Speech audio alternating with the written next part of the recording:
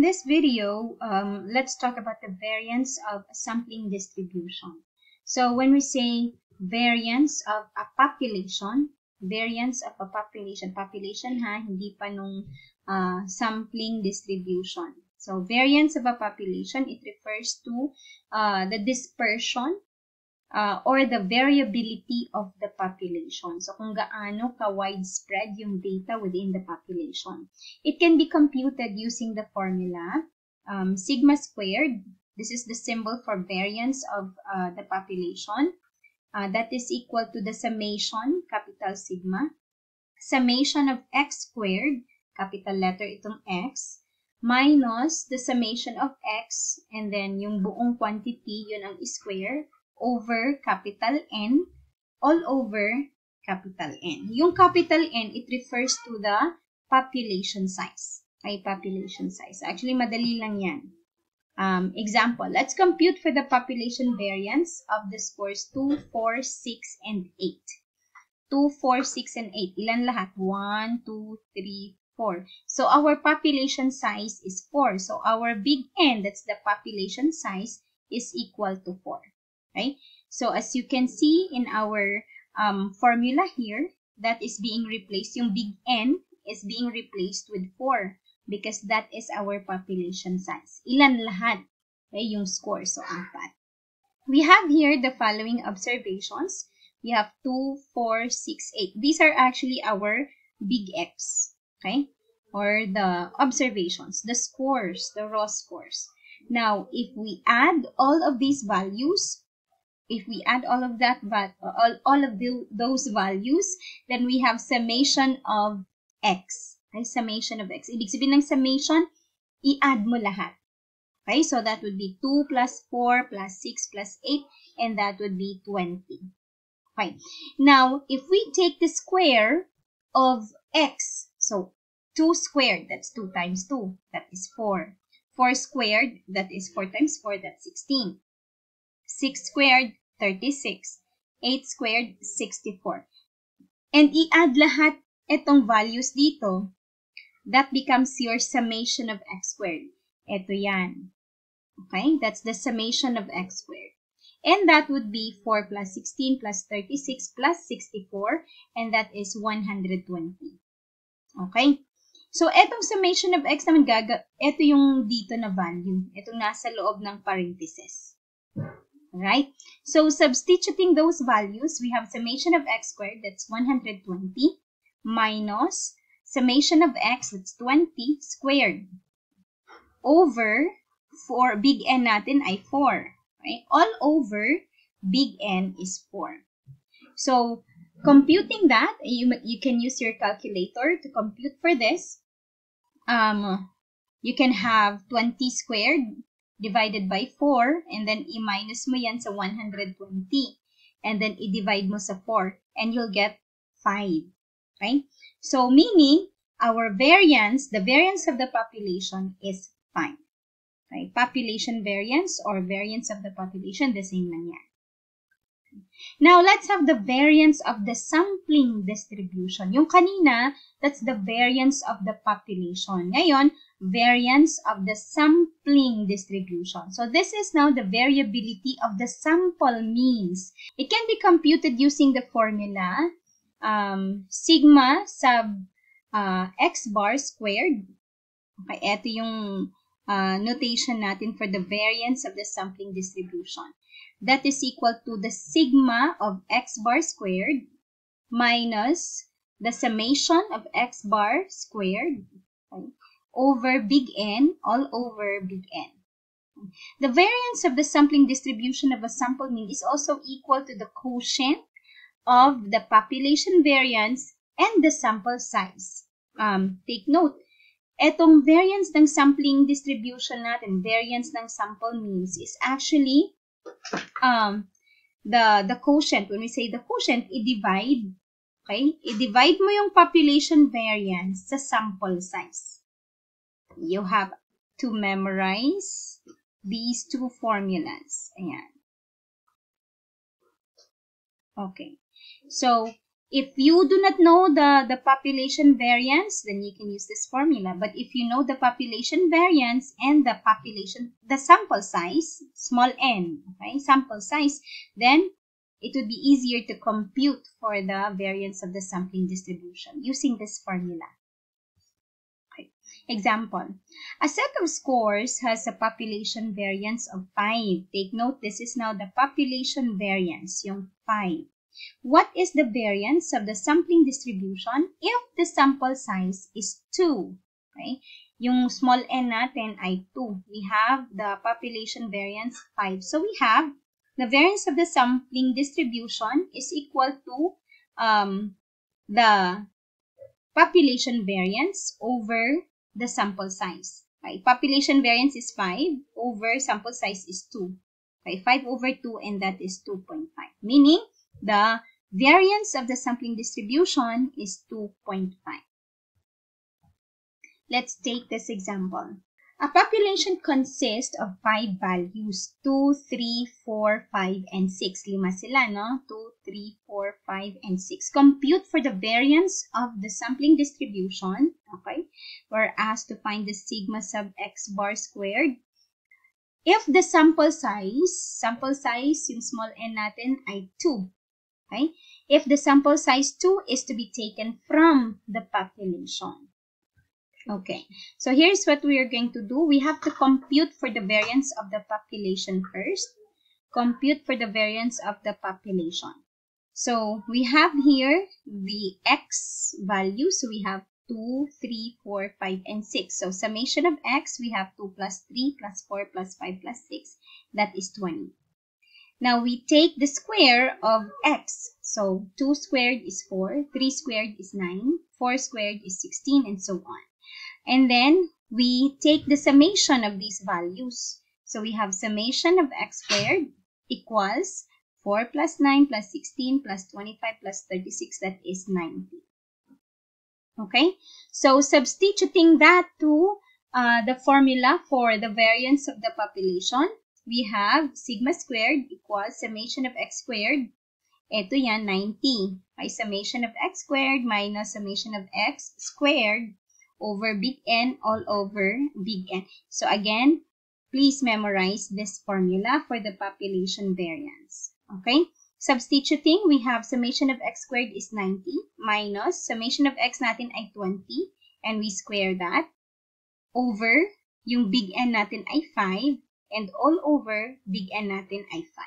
So that would be 20 squared. That's 400 divided by 5. Tapos i-minus natin sa 90 and then i-divide natin sa 5. And the answer is 2. Okay? Meaning, the population variance is 2. Since we know now the population variance, we can solve for the variance of the sampling distribution by using this and dividing it by the population size. Okay, bakit? We now have this formula. We are going to use this formula. Okay? Because we know that the population variance is 2 and the sample size is 2. So that is the variance of the sampling distribution is equal to the population variance over the sample size. Okay? Substituting, that's 2 over 2 and that is equal to 1. Meaning, the variance of the sampling distribution of the sample mean is 1. Let's take this, another example. Continuation lang from the given example in number 1. Construct the sampling distribution of the samples of size 2 and compute for the variance of the sampling distribution. Ngayon naman, yung ginawa natin kanina, kinompute lang natin yung population variance. Okay? And then, we took the quotient of the population variance and the sample size para makuha yung variance of the sampling distribution. Ngayon, ang gagawin natin, magko-construct tayo ng sampling distribution of the samples. So, paano yan? So, ito yung values from example 1, 2, 3, 4, 5, and 6. The population size is 5 kasi 5 sila. So, let's construct the sampling distribution. Let's list all the possible samples of size 2 and their corresponding mean. So we have here sample size 2. So we have 2, 3, 2, 4, 2, 5, 2, 6. So that's 2, 3, 2, 4, 2, 5, 2, 6. And then yung 3 naman, yung 3, 2, hindi nakasama ha. Kasi yung 3, 2, kung i-pair mo yung 3 at saka 2, meron na tayong 2, 3. So they're the same. Okay, magkabaliktad lang. Alright? So hindi nakasama yon. So instead na 3, 2, diretso tayo sa 3, 4. So we have 3, 4, 3, 5, 3, 6. Okay? Next, we have 4. Ngayon naman, yung 4, 2 is just the same with 2, 4. And 4, 3 is just the same with 3, 4. Okay? So, diretso tayo sa 4, 5. So, 4, 5, 4, 6. And then we have 5, 6. Now, we take the means of these samples. No? So, we have 2 plus 3, that's 5, divided by 2. We have 2.5. Eto class ha, 2 plus 3 i-divide sa 2. Bakit 2 ito dito? Kasi dalawa sila. Okay? Dalawa sila. Yung 2 and 4 naman, so that is 2 plus 4 i-divide sa 2. Okay? That is 3. Yung 2 and 5, 2 plus 5, 7, i-divide sa 2, and that is 3.5. And so on, hanggang sa 5 and 6. So 5 plus 6, that's 11. 11 over 2, that is 5.5. Okay? And so, construct tayo ng sampling distribution of the sample mean. We have here the means. Ika-count natin from here, ika-count natin kung ilang beses nag-occur yung mga means. Halimbawa, ang 2.5, isang beses lang siyang nag-occur, di ba?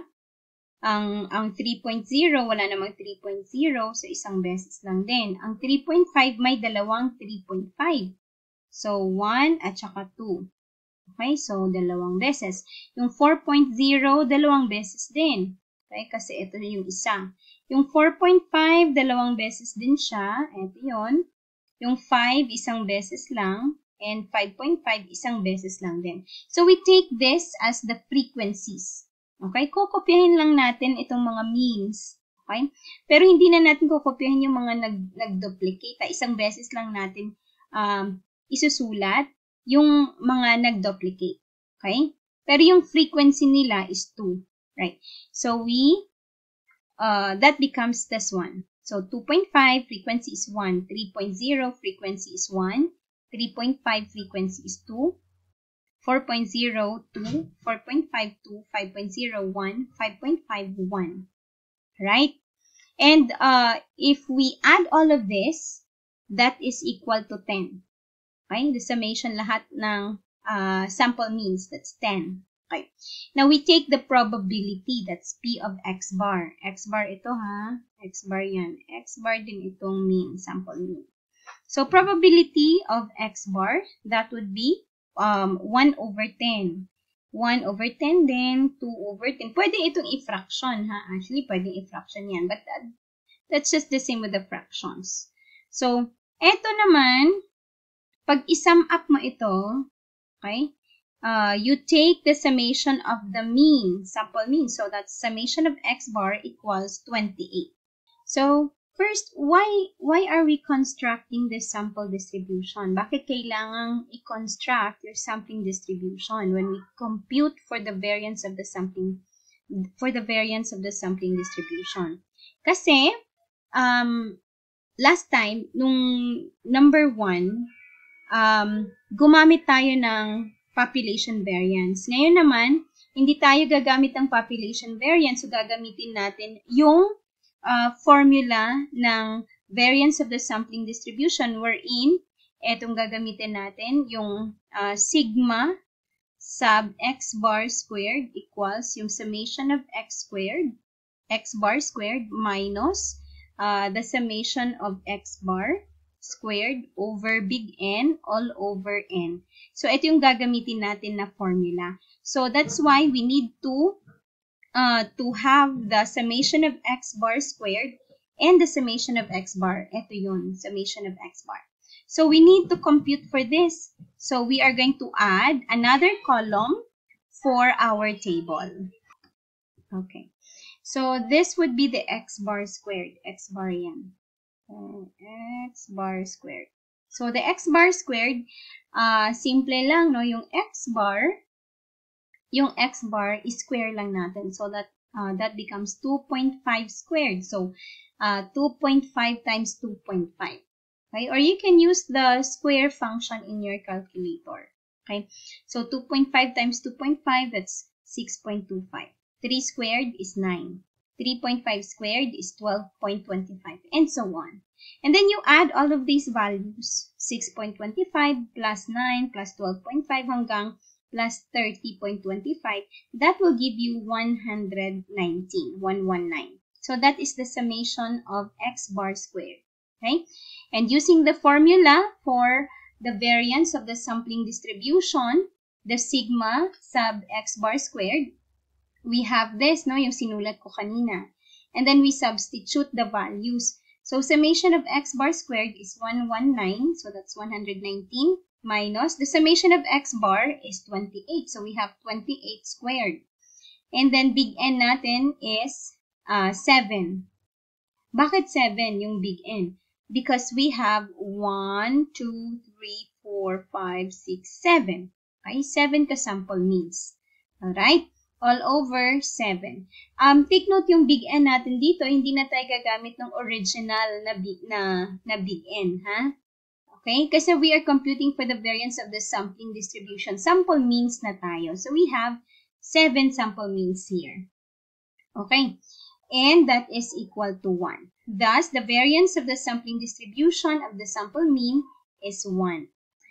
Take note lang natin itong mga formula natin. The variance of a population, we have this population, ha? Population. So, we have sigma squared. Ito, walang bar yan. Okay? And then, the variance of the sampling distribution, yung variability ng sample means, we have the sigma sub x bar squared. Okay? Ito pa rin, almost the same, no? Almost the same. Kaya lang, ito yung raw scores. Ito naman, yung sample means.